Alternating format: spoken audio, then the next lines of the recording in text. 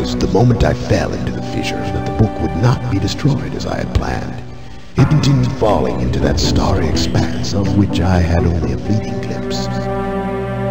I've tried to speculate where it might have landed. I must admit, however, such conjecture is futile. Still, questions about whose hands might one day hold my Myst book are unsettling to me. I know my apprehensions might never be allayed, and so I close, realizing that perhaps the ending has not yet been written.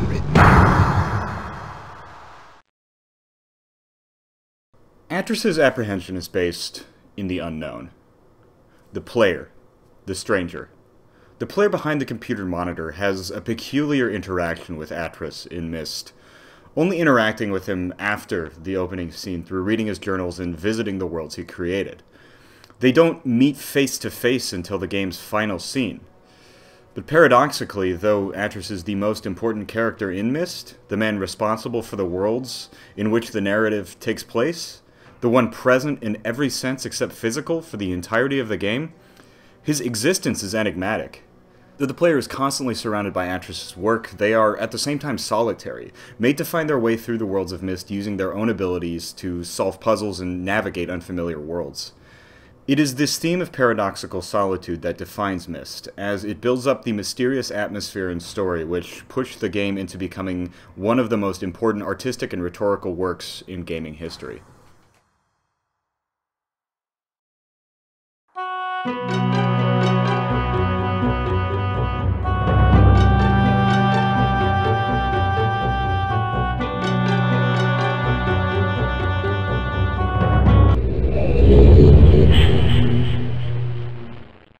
Though Myst was a critically and financially successful work, it is loaded with jargon and terms that the uninitiated is not going to know, so I take it upon myself to teach them to you right now.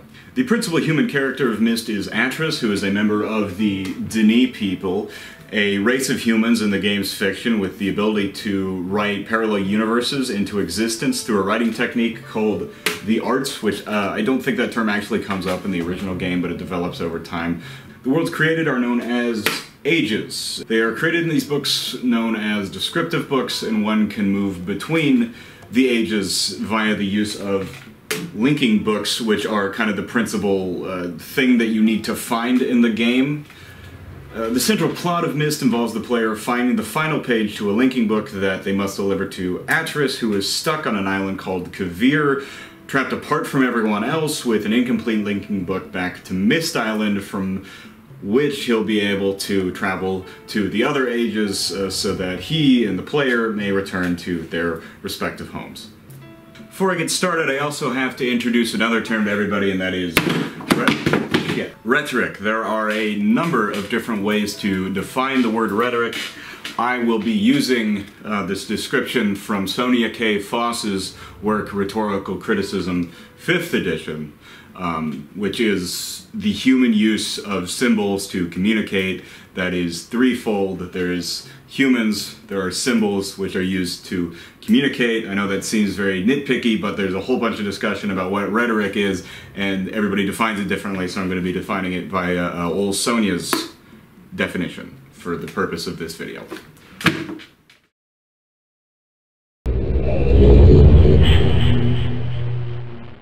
Writing is central to the plot of the Myst games.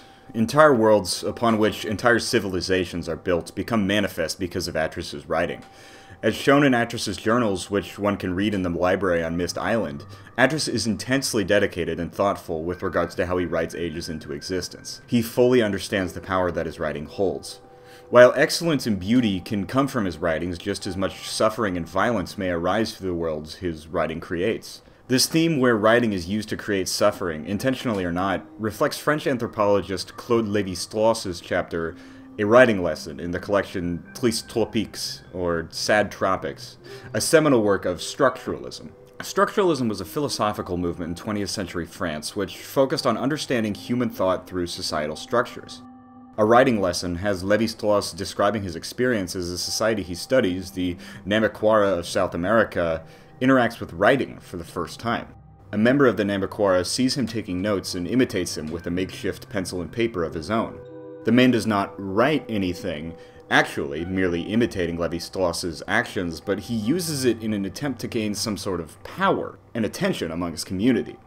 Levi-Strauss, seeing the symbolic importance of writing, even to a culture that doesn't use it, prompts him to consider the destructive power of writing. Stating infamously, writing seems to have favored the exploitation of human beings rather than their enlightenment. He finds examples, such as the chattel slavery system of the colonial era, where the societal structures that facilitated inhumane atrocities were only feasible because of the archival, educational, and cataloging ability that writing provides. He uses this to conclude that writing primarily facilitates two things: oppression and alienation. Now, Levi-Strauss's work, much like the work of any mid-20th century anthropologist, or any anthropologist at all, or any French person who wrote anything in the 2 decades after World War II, or any French person who wrote anything in the decade after 1968, or any French person at any point, has aged significantly, and you gotta take it with a pretty significant grain of salt. But I do see where he comes from here. Writing allows for a level of complexity via education, abstract consideration, historical documentation, etc., which can be used to both achieve great heights and incredible lows. His interpretation is very cynical, but again, I get it. At any point, the toothpaste is out of the tube. We've had the highs and lows which the written word has allowed for us. And when I was first reading a writing lesson, I couldn't help but feel echoes of the story of Myst. In Myst, the player experiences a society's oppressive and alienating experience, with writing at the opposite end of its history. While a writing lesson takes place when the Nambakwara society first encounters the symbolic power of writing, Myst's narrative takes place after the rise, fall, and overall destruction of the societies within the ages. In this way, Myst acts as a fulfillment of Levi-Strauss's structuralist prophecy. Writing, while it provided the structures for the societies within the ages to exist, also provided the structure for a disastrous societal collapse. This oppression and alienation, which Levi-Strauss says comes at the end of the experience with writing, is shown through rhetorical techniques of communication that crop up during a player's experience in Myst. Myst communicates the idea of societal oppression through physical artifacts left in the ages. One example of this comes through the player's experience navigating the Channelwood Age. In the bedroom of Akinar, Atris's older son, and one of the 2 rulers of the Channelwood Age with his brother Cyrus, there rests several instruments of oppression: spiked maces, chains, and an electrified metal cage. These items act as symbols that communicate how Akinar manipulated the societies created by his father's writing in order to be an oppressive force. Akinar's bedrooms in other ages communicate this idea as well. His room in the Stoneship Age features a sculpture made out of human ribcage, communicating his barbarism. His room in the Channelwood Age features a stockpile of spears leaned up against a wall, communicating his fascination with violence. And a temple in the Channelwood Age features a holographic screen he used to make orders to the Channelwood people, showing his despotism. The variety of physical artifacts used by Akinar to oppress the people of the world created by his father's writing communicates an idea which heavily reflects Levi-Strauss's declaration that writing's primary outcome is societal oppression. Societal alienation, brought on by writing, is reflected in the journals of Atris in the library on Myst Island, shown through the discrepancy between the lived experience of the player and the written experience of Atris. For the most part, Atris's journals come at the societal beginnings of each age, detailing his first experiences there. Atris comes off as mostly optimistic when he tells the stories of the people of his ages. His rhetoric reflects ideas of pride and admiration. Take, for example, the final sentence of his journal on the Mechanical Age. Though the sky may always be black, I am confident the people here feel a heavier darkness has been lifted from their shoulders.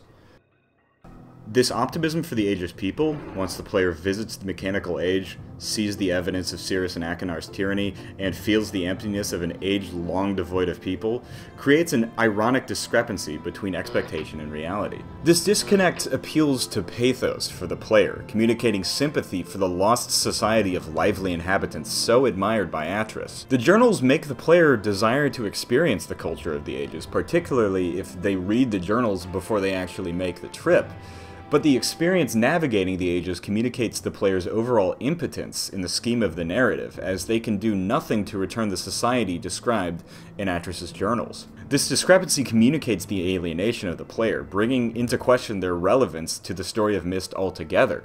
If Atris's journal writings were not available to the player, the emotional experience communicated by navigating the ages would likely just be one of mystery and enigma. However, the rhetorical decision by the Miller brothers to give the player an understanding of what the ages once were amends what emotion is communicated to include a sense of loss, melancholy, and powerlessness. The Levi-Straussian ideas of societal oppression and alienation brought on by writing that were reflected in Myst serve to push forward Myst's overarching theme of solitude. The history communicated in both the presence of physical artifacts and Atris's archival work gives the player the understanding that there was at one point a living, breathing society on the ages, filled with people who dealt with emotions like hope, joy, and suffering. There were stories made, atrocities committed, and artifacts created. However, the player experiences none of that, only grasping at knowing about the histories of Myst's ages through these rhetorical artifacts. As the player navigates through the worlds, they are forced to understand their own isolation, with their position as a solitary foreigner who can never be fully anything more than an observer in a world which no longer thrives. The presence of writing as the cause of all of these emotions reflects structuralism. Though none of this oppression or alienation was intended by the structure's writer, people ended up being oppressed, and the player ended up being alienated, much in the same way that these frustrations to Levi-Strauss are inevitable results of writing's existence in society.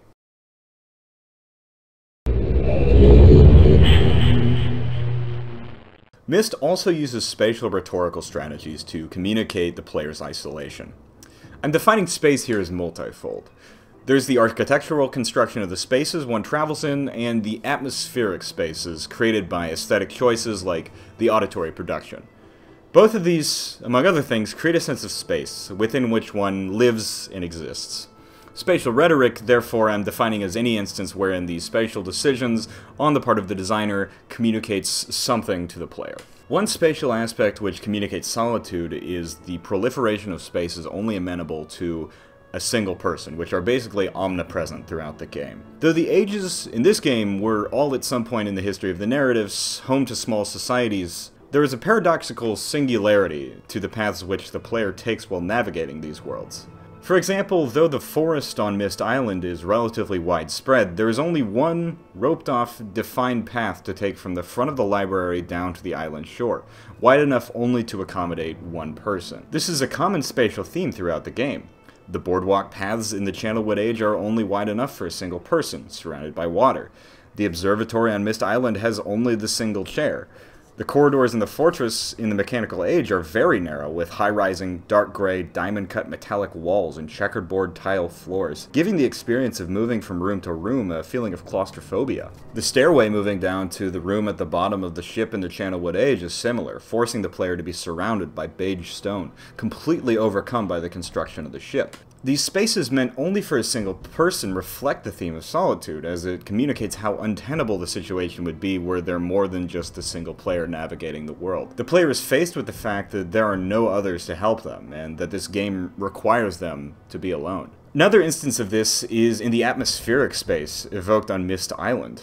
The player begins their experience in Myst on the island, and though they are alone and unfamiliar with the environment, the atmosphere of the island which surrounds them is relatively pleasant. The audio, when outdoors, consists of cheerful, calm noises. Leaves rustle, gentle waves roll into the cliffs which surround the island.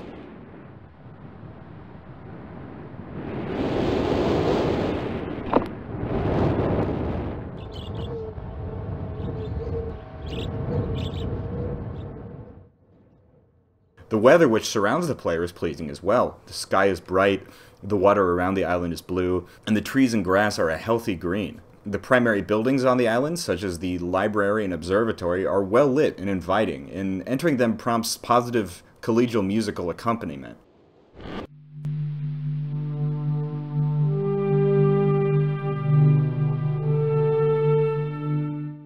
In contrast, the other ages are far more dreary and pessimistic in atmosphere. Dense fog covers the Selenitic and Stoneship ages. The trees of the Channelwood Age are towering and thin, with only a few clumps of green foliage visible to the player, contrasted with the healthy pines of Myst Island. The water in the Stoneship and Mechanical ages is a cloudy gray color.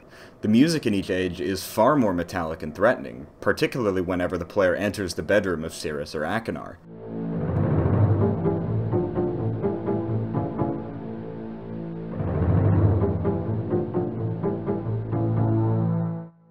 The incongruity here between the pleasance of Myst Island and the dreariness of the other ages reinforces the idea that the player is alone. While the island, which acts as a hub between ages where the player spends the bulk of their time, begins to feel like a sort of home, the other ages, by contrast, become more intimidating and treacherous.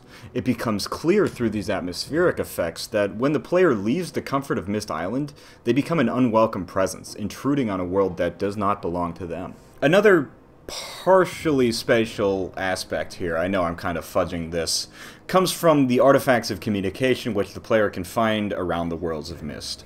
Outside of the brief interactions with Cirrus and Achenar through the books in which they were imprisoned in the library on Myst Island, the player is not directly communicated to through the bulk of Myst. However, there are small artifacts of communication between characters throughout the game. There is the evidence of communication between Cirrus and Achenar on both the Mechanical and Channelwood ages, for example. A note addressed from Achenar to Cirrus, found in Cirrus's bedroom on the Mechanical age, serves as an admonishment about Cirrus's greed. This reflects the characterization of Cirrus, that he is haughty and opulent, that one can glean from seeing the highly ornate dressings of his bedrooms.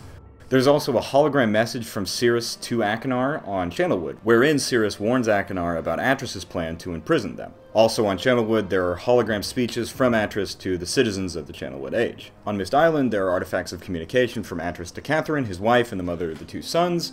One note from Atris to Catherine, which is likely the first interaction the player has with any of these things because of its proximity to where the player stands at the beginning of the game, explains that there's a hologram message for her in the forechamber underneath the island. In this hologram message, Atris explains effectively why the linking books are locked away and why much of the library is burnt. The player takes information from each of these pieces of communication, and three of the messages, the hologram from Cirrus to Achenar and the messages from Atris to Catherine, are indispensable for solving critical puzzles in order to progress. Despite these messages' importance for characterization, atmosphere creation, and puzzle-solving purposes, the player is irrelevant to their existence. Since they are so few and far between, the player latches on to these small scraps of character-to-character interaction.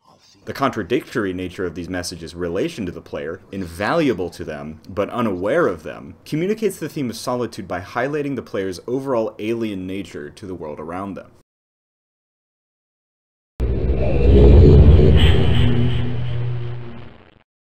Aspects of digital rhetoric, like realistic imagery, atmospheric audio, and the first-person point of view, are used to highlight the player's singular role within the game.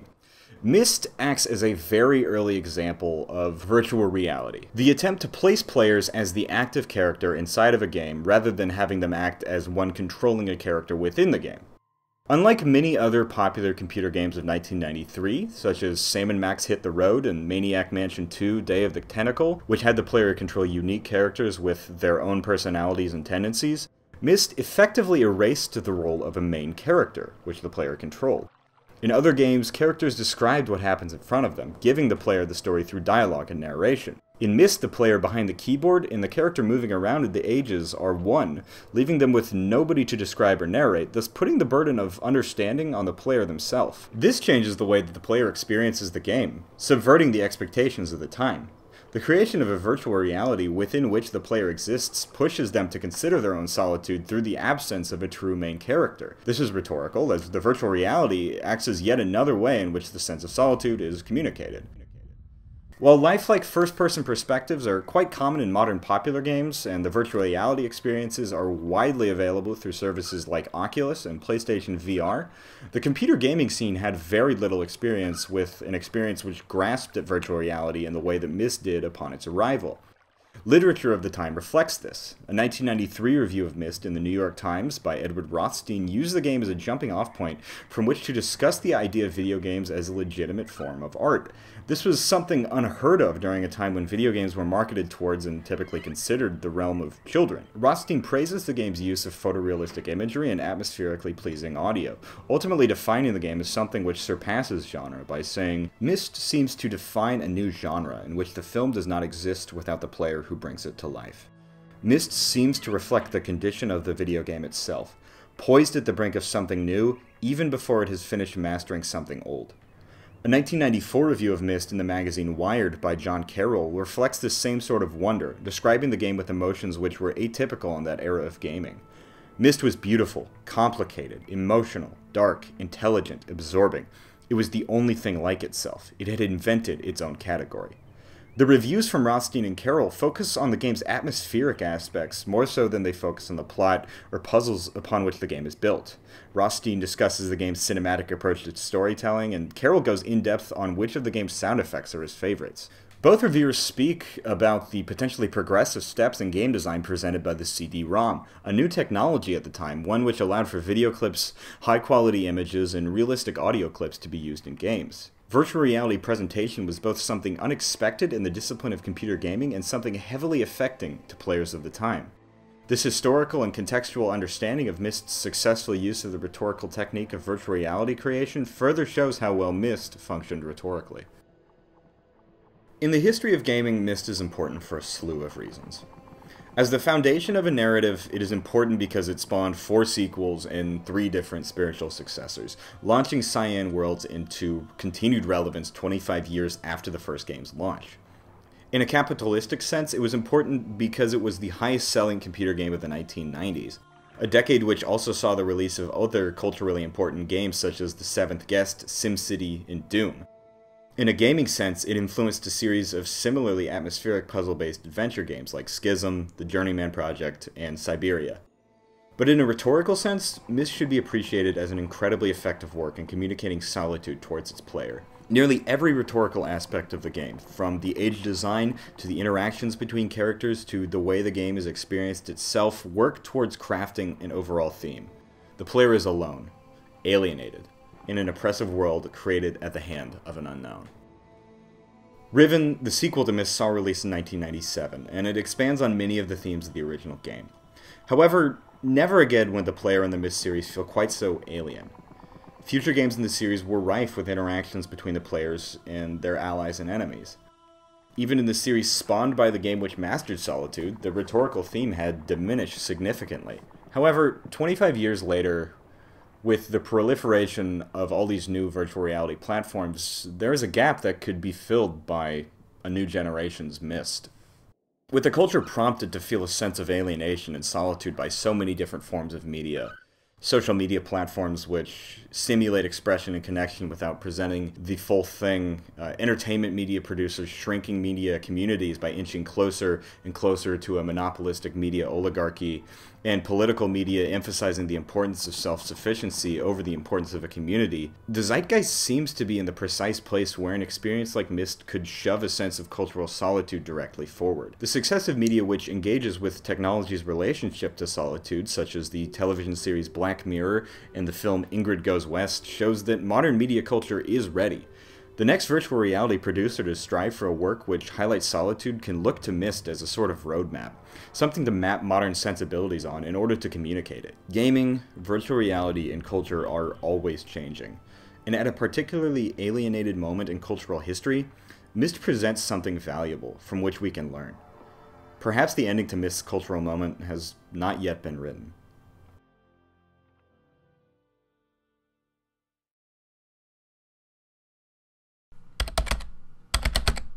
You